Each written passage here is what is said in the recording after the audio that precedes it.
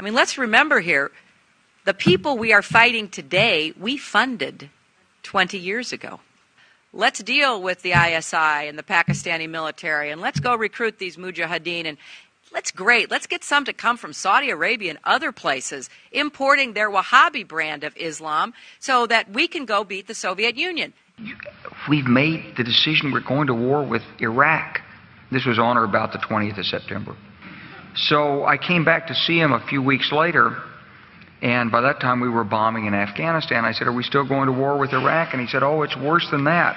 He said, he reached over on his desk, he picked up a piece of paper, and he said, I just got this down from upstairs, meaning the Secretary of Defense's office today, and he said, "This is a memo that describes how we're going to take out 7 countries in 5 years, starting with Iraq and then Syria, Lebanon, Libya, Somalia, Sudan, and finishing off Iran." The United States has a new policy, a strategy that recognizes that the best way to defeat the ideology that uses terror as a weapon is to spread freedom and democracy. We measure our success in the democratic revolutions that have stunned the entire world, vibrant revolutions of rose and orange and purple and tulip and cedar. The destiny of the Middle East is bound up in this global expansion of freedom. The days of thinking that this region was somehow immune to democracy are over. We must use what has been called smart power, the full range of tools at our disposal: diplomatic, economic, military, political, legal, and cultural. I've come here to Cairo to seek a new beginning between the United States and Muslims around the world, one based on mutual interest and mutual respect, and one based upon the truth that America and Islam are not exclusive and need not be in competition.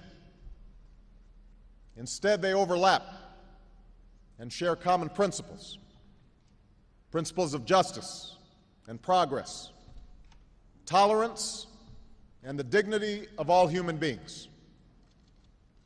In 2012, your agency was saying, quote, "The Salafists, the Muslim Brotherhood, and Al-Qaeda in Iraq are the major forces driving the insurgency in Syria." Mm-hmm. In 2012, the US was helping coordinate arms transfers to those same groups. Why did you not stop that if you're worried about the rise of quote-unquote Islamic extremism? I mean, I hate to say it's not my job, but my job was to ensure that the accuracy of our intelligence that was being presented was as good as it could be.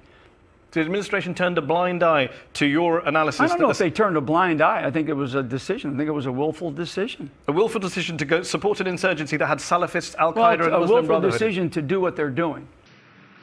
It really comes down to building a coalition so that what the Arab Muslim world sees is them rejecting ISIS, not They us already defeating them. reject ISIL. Do you know any major Arab ally that embraces ISIL? I know major Arab allies who fund them. Yeah, but did they embrace that? They fund them because the Free Syrian Army couldn't fight Assad. They were trying to beat Assad. I think they realized the folly of their ways. What my constant cry was that our biggest problem is our allies. Our allies in the region were our largest problem in Syria. The Turks were great friends, and I have a great relationship with Erdogan, which I've just spent a lot of time with. The Saudis, the Emiratis, etc. What were they doing? They were so determined to take down Assad and essentially have a proxy Sunni-Shia war. What did they do?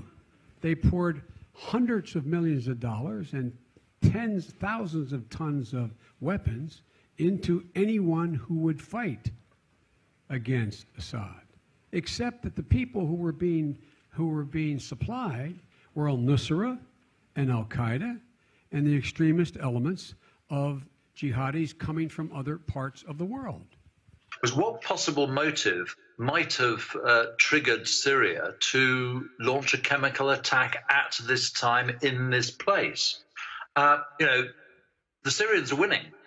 And there, just before he goes in and takes it all over, apparently he decides to have a chemical attack. It just doesn't ring true. It seems extraordinary because clearly he would know that there's likely to be a response from the Allies.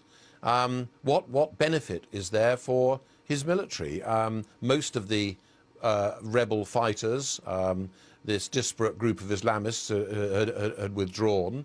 There were a few women and children left around. What benefit was there militarily in doing what he did? I find that extraordinary. Whereas we know that in the past some of the Islamic groups have used chemicals, and of course there would be huge benefit in them labelling an attack as coming from Assad, because they would guess quite rightly that there'd be a response from the US, as there was last time, and possibly from the UK and France.